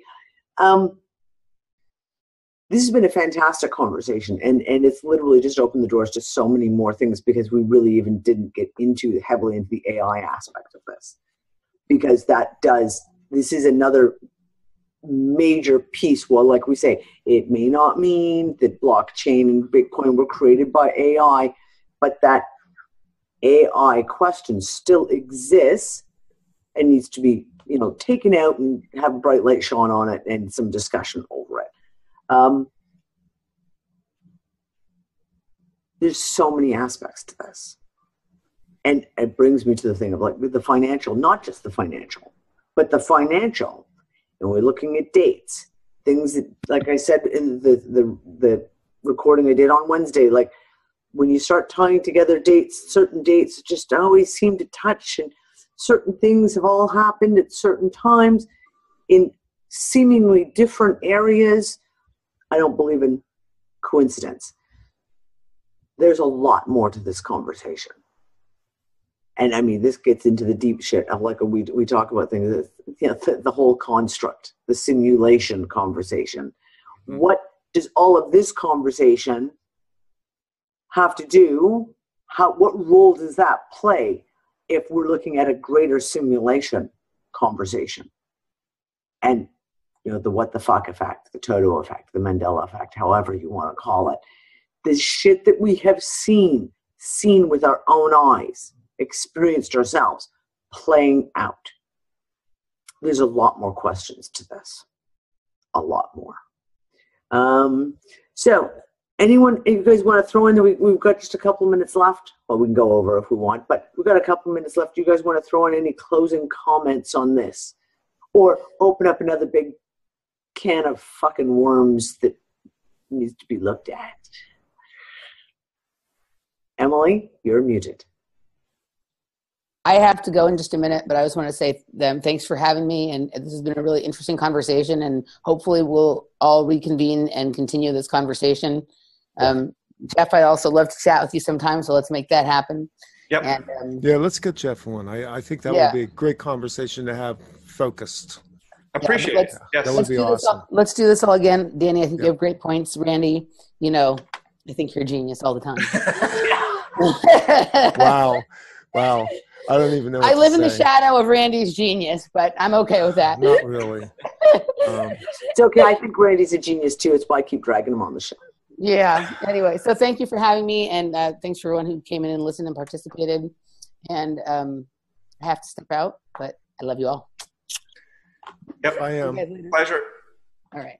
Yeah. Well, we will definitely reconvene this again, because like I said, it feels like the beginning of a conversation. It doesn't feel like an end of a conversation, even remotely. And maybe we'll give everyone a little bit of time to chew on this a bit, and see if we can arrange it to come back for a part 2 and really dig down some more dirty, dark, dusty rabbit holes. Well, and maybe some good stuff too. Maybe we get to the light. Well, That's the goal. That's the goal, right? I mean, the goal is always the understanding. If we can comprehend some of the stuff that's going on, it gives us a fuller comprehension of what we are doing, where we are going, and where the light is at the end of the tunnel. Yep. Agreed. Well, I want to thank everyone. I want to thank Emily and Randy from Off Planet TV and Radio. Fucking love you guys. And Jeff, I'm so glad you could be here again today. This was a fantastic call. Good to be able to hang with you, man. Yeah, thank you. Pleasure. Right back at you. And everyone else, you want to hang around, go right ahead. You know, there'll be the after show chat, because there always is. But we will see you again. Next Sunday, we're doing a special report. It's going to be Ann Callahan and I. This is not finalized yet, but Ann Callahan and I will be doing the Quintessentially Whole. And we are going to be talking cannabis. We're going to be talking about the endocannabinoid system, and we're going to be really digging deep into all the missing pieces on this one, because holy shit, the more I look into this, the more you realize, oh, there's so much we don't know about. So that's it. I will talk to you guys all on Sunday next week. Bye, everyone.